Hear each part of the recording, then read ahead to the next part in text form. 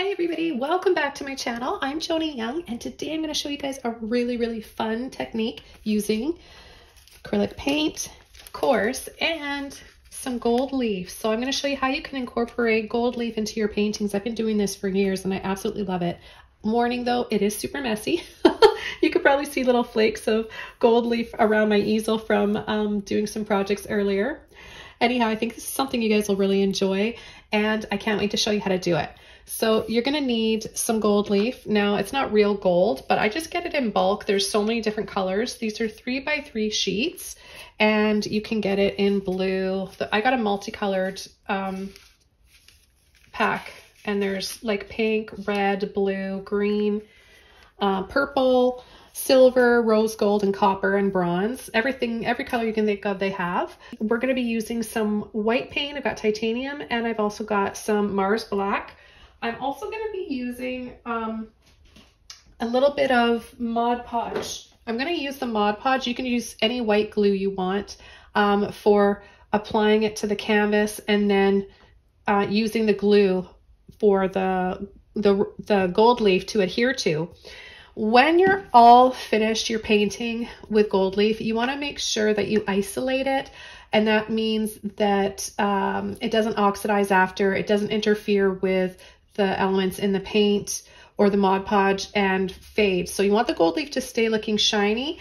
And I like to use acrylic sealer gloss for that. You can use, well, it doesn't have to be glossy, but I just really like gloss because I want it to be shiny, right? So if you want a more subtle look, you can use a semi-gloss or even a matte. But you really want to make sure you do that 24 to 48 hours after your painting is dry. And then you just want to apply 1 to 2 coats evenly. Don't brush too hard and scrub. Just put it on lightly and then leave it. And it should keep your painting nice and bright for years to come. Well, let's go ahead and get started now. What I want to do is apply, I'm just going to shake this up and I'm going to apply a little bit over the canvas. But this technique is really nice for painting cityscapes. You can use the gold leaf for the bright lights of the city and then come around with the buildings.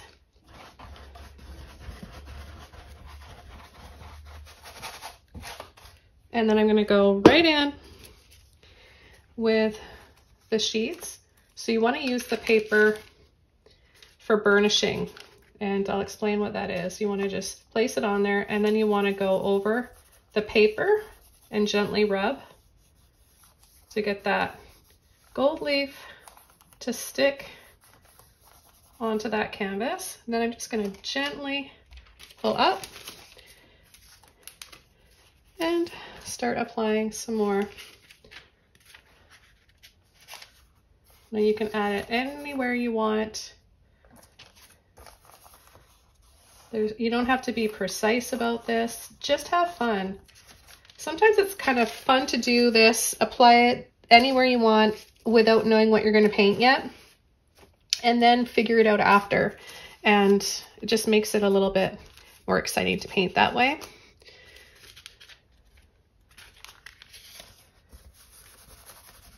So I'll add a little bit up here. So yes, you can paint over acrylics, and you can use your acrylic paint to paint over the gold leaf. Now this sometimes happens, that's okay. If there's a little bit of a breeze or it just happens with gold leaf, it's really delicate, but I don't worry about that. I kind of go with wherever it falls, wherever it kind of peels off and breaks, I use that.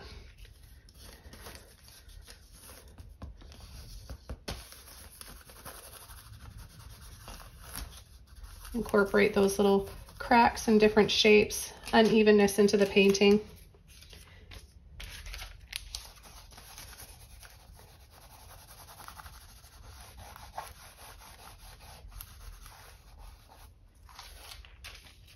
Yeah, I guess the Mod Podge is probably dry here already. So you might need to gently go over with a little bit more.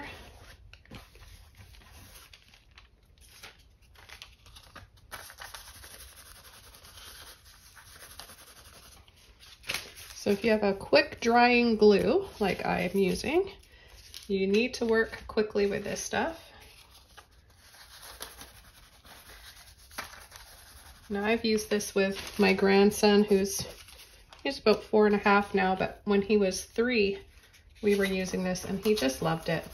I let the gold leaf fly everywhere. We were even in the kitchen, not even my studio, and he had a blast. We painted Christmas ornaments and all sorts of Christmas crafts and incorporated the gold leaf.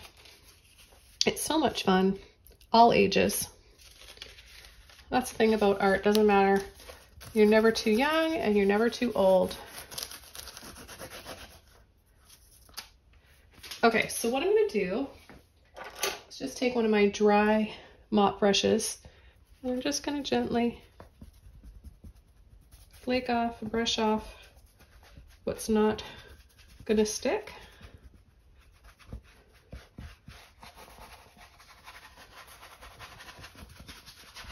Now, if you want to do your entire canvas in gold leaf, that's pretty too. It is different than using metallic paints. This is the shiniest. I've experimented and tested it out to see if I could get a paint, unless you're using like a chrome spray paint. But I just personally really don't like spray paints. I don't like aerosols or any kind of spray paint. I prefer to just do it this way.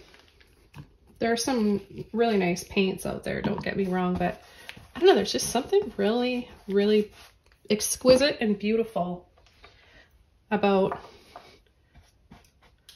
working with gold leaf. So messy though. I mean, my floor is just covered. So I'm just brushing over here with a little bit of gold leaf flakes. And then I'm going to use this for my landscape. I might add just a little bit more because I am having fun. I'm going to add a little bit more, I think.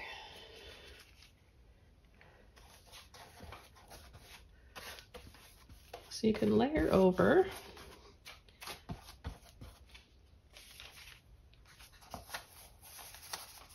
And you can get these in larger sheets too. You could get them in, I think it's more expensive the bigger the sheets you get. I'm not totally sure, but then you could just get a canvas covered a lot quicker. But I like all the different little cracks you get.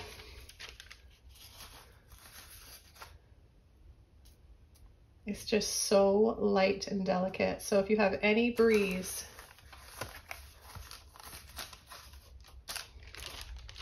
it just flies.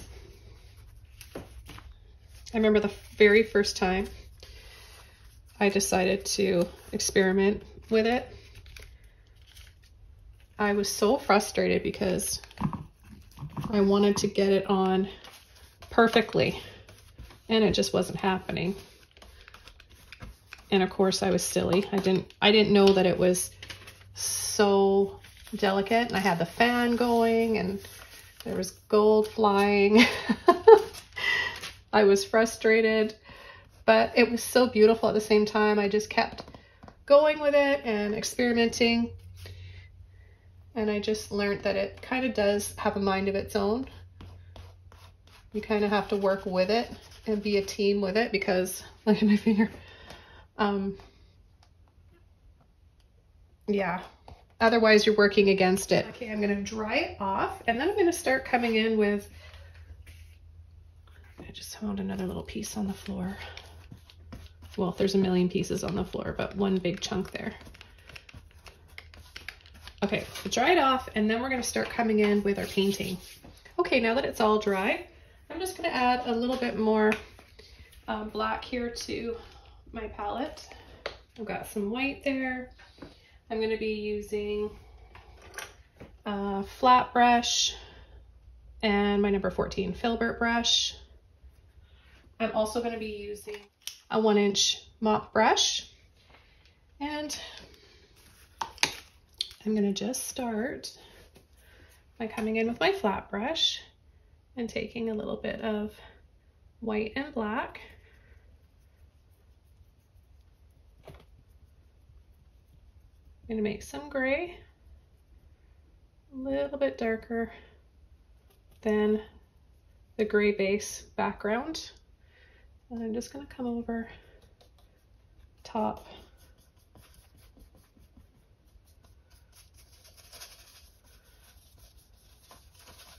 Just really gently.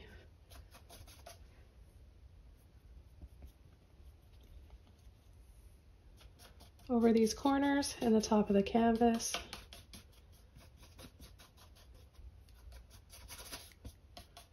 Then a little bit of white. I'm just going to tap around, soften, and slightly blend where the gold meets that dark gray.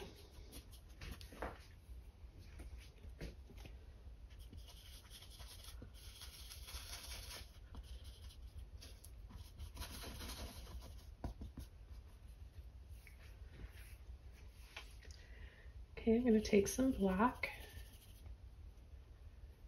on the end of my brush, and I'm going to add a little riverbed. I'm just going to start in the middle, wiggle,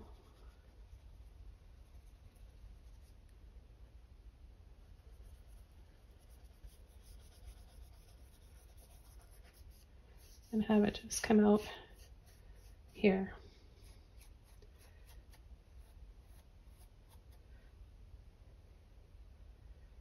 Okay, I'm going to pull some areas a little thicker, so just push a little bit harder. And go up and over for some height, maybe some rocks. And then a little pull, gentle little pull down like this.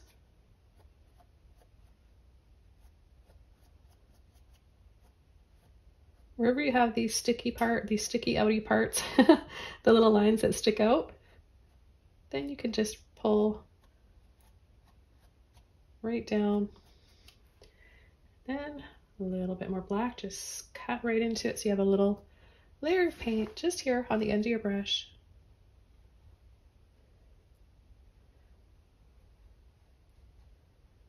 Slide underneath some of these areas, making them extra dark. And then we'll just pull a faint little line back here.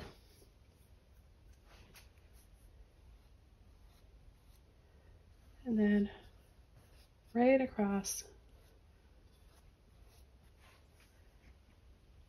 I'm going to add a little bit of water to my brush to thin the paint out. And I'm going to gently pull some trees.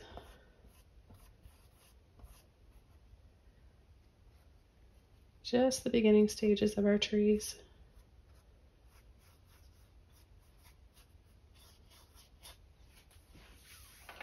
All right, the next brush I'm going to use is my filbert brush. I'm going to get it a little bit wet.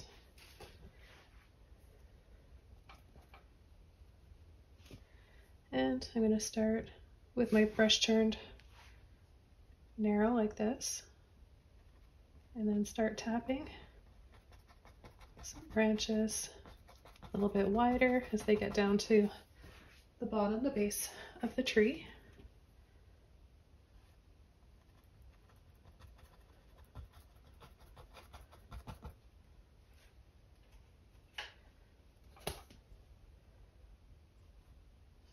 I'm gonna make this one a little taller.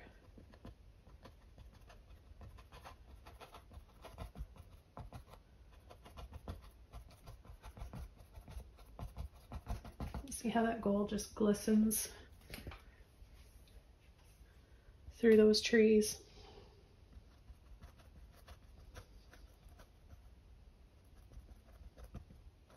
You could add some little ones like that. One bigger one that goes right off the canvas. We will bring that one down lower here, seeing as how it's a lot bigger. Bring it towards us in the foreground.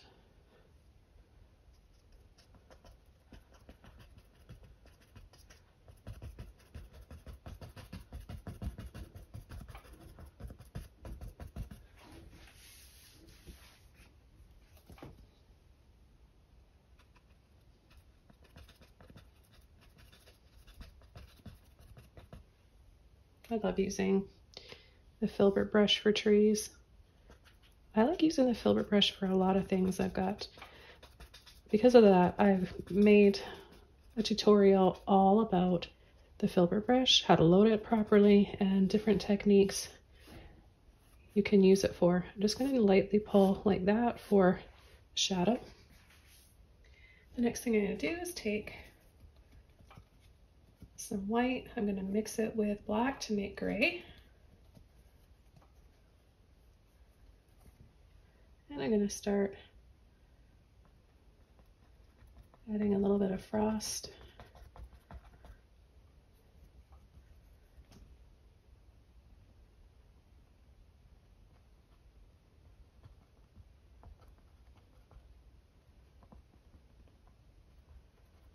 So you just want to make sure that you're not covering up all of the black, because you want to have that dark base so that these bright shades of gray or white really show up.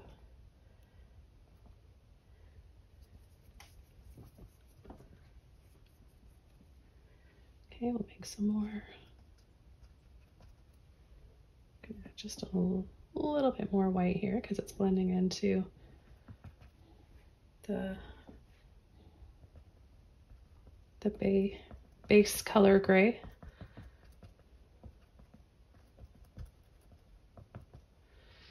I'm going to just catch the edge of that tree and a little bit of the base.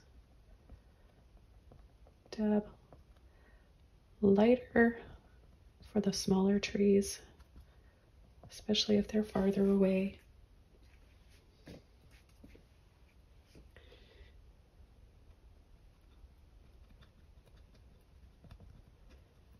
The gold leaf just adds so much life and energy to the painting. And then wherever you display it, it will change with the light and the lighting in the room. So you could make it more subdued. You could have it, you know, under a spotlight. Okay, I'm just going to go over part of this.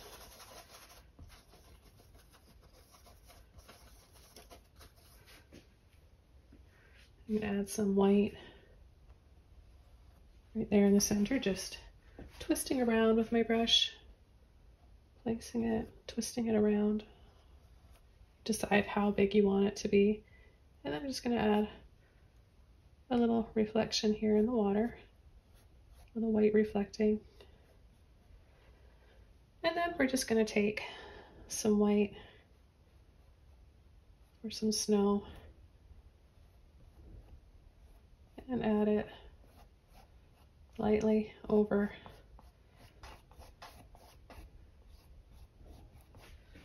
the side here, still leaving some of that gold exposed. And you know, the gold's gonna be visible through, especially when you're applying a thin coat. Gonna add a little reflection down below, gentle pull straight down and then across. Okay, let's add a little bit of white. I mean, I just have a little bit there on the end of my brush. Oh, this looks like a waterfall, doesn't it? It could be too. So adding some white, thin white over the gold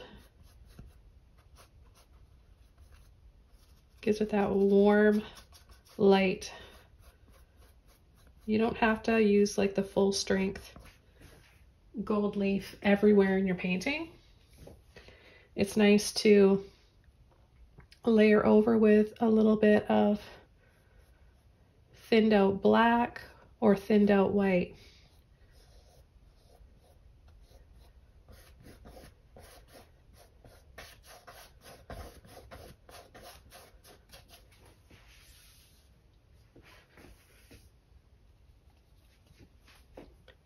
Okay, I'm just going to come around and add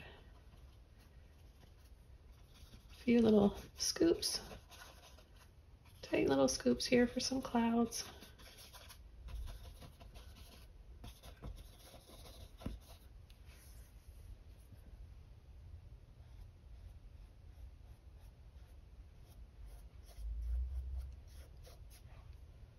Take a little bit more black and just graze the right side of that tree. But you know what's really nice is a thin layer of black. I don't know if you guys can see this. I'm going to take it out after I'm done the painting and kind of move it around so you get that play on light. But the black over, a thin layer of black over the gold leaf will give you like a bronze, a beautiful sort of earthy bronze shade, which is really nice. So we're creating different values with this limited palette today. Okay, I'm going to take a little bit more white on the tip of my brush, and I'm going to choose a few areas to add a little bit more snow. These branches.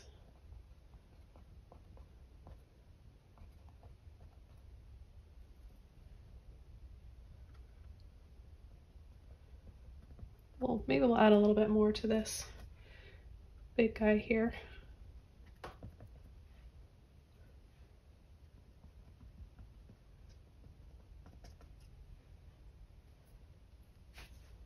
And then I'm going to turn my brush over flat, grip it like this. I mean, this is just how I do it. You can do it however you feel comfortable. Place my finger here in the paint on the bottom, and I'm just going to very lightly kind of tap, barely touch that tree.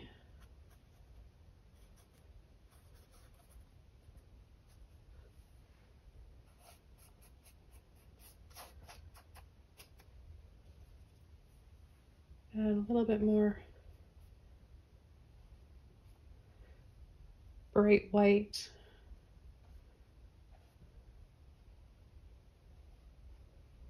Little rocks.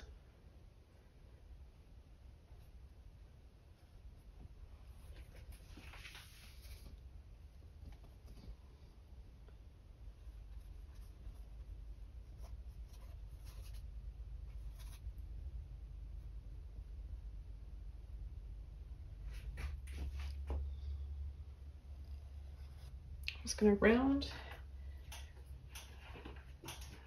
this sun or moon. Could be a sun or a moon, I guess.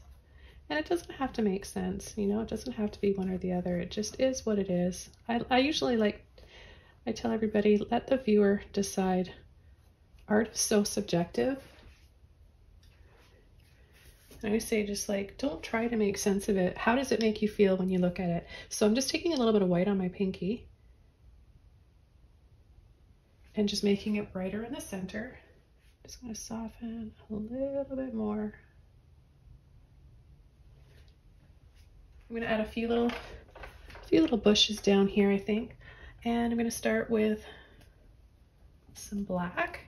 Give us a nice dark base. The brush was dry and I just tapped in lightly to load it. And I'm going to I'll add a little bush right here.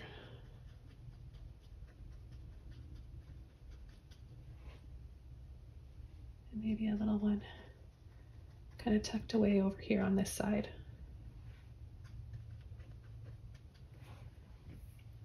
Okay, then I'm going to take a clean mop brush that's dry, and actually not that one. I'm going to use this one. I like the shape better. I like that it's kind of oval. And I'm going to take some white, tap lightly.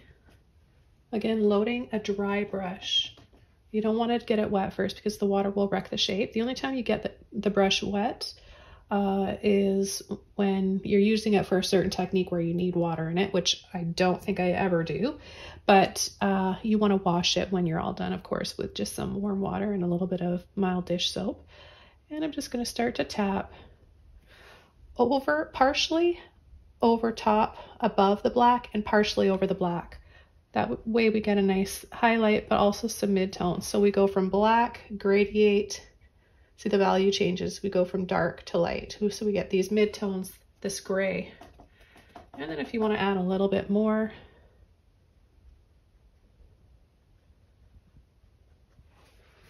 okay, let's go do the same thing over here. Once we added these bushes, it puts everything else further back. So now this bush looks like it's in front of those trees. So it's another way of learning how to paint perspective. Now I want to add just a little bit of snow, delicate snowflakes. So I'm just going to use my little toothbrush. I've got gold flakes in my water. Just add a little bit of water. And then all you do is just go into a little bit of white. Gentle little scrub. I'm not pushing. I'm just trying to get it evenly coated. And then just turn it over, aim, and flick.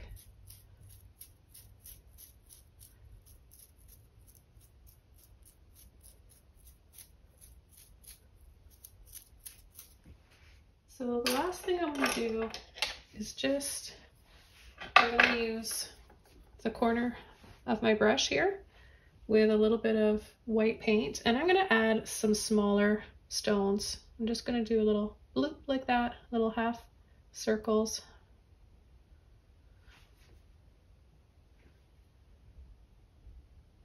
Just fit some in here and there.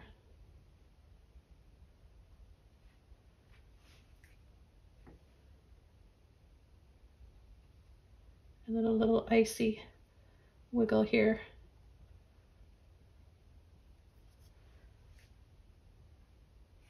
Now I think this is so pretty. I'm just going to add the finishing touches of extra white.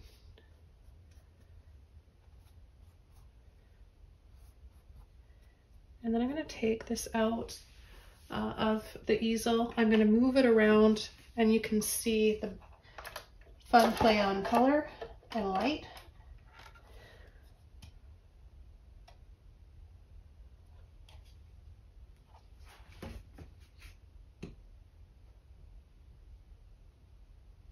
Now can you imagine experimenting doing this type of scene with maybe silver underneath or rose gold? That would be so pretty and feminine. You could even do like the blue gold leaf or green. Anyways, I hope that you guys enjoyed this. This was really, really fun. I'm addicted to it. And I think after I stop the camera rolling, I'm going to just continue to play around here using different gold leaf. And I want to wish you guys all the best. Thanks so much for all your support here on my channel and on Patreon. I'll see you guys soon in another video. Bye.